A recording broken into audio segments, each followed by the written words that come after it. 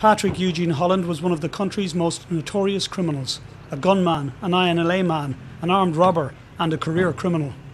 Originally from Chapelizod in Dublin, he came from a good family, was friends with Gardaí when young and went to the US with one of them and joined the US Army. However, he got homesick in Chicago and came home, moved into crime and served sentences for armed robbery and possession of explosives and detonators. However, he came to national prominence when he was named in court as the man who shot the journalist Veronica Guerin dead on the Naas Road in June of 1996. Holland always denied he was the man who pulled the trigger. I must have been travelling between the time it happened, but I ended up at the Labour for 2 o'clock. Now, the time limit, because of the time limit, I can't. On a fast motorbike. Yeah, that's true. Oh yeah, that's true, Pat. I'm not denying that. But so you don't have a cast iron alibi? I don't have a cast iron alibi. No, Pat, I do not. The Gardaí had intelligence that Holland was the hitman from within the gang, including Charles Bowden, the gang's quartermaster, who subsequently gave evidence against the other gang members in court.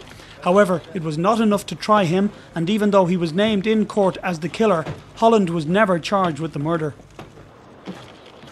Patrick Holland was a key figure in John Gilligan's drug-dealing gang. Gardaí say he was nominated to kill Veronica Guerin after Brian Meehan and another gang member failed in a previous shooting to kill the rival criminal Martin Foley.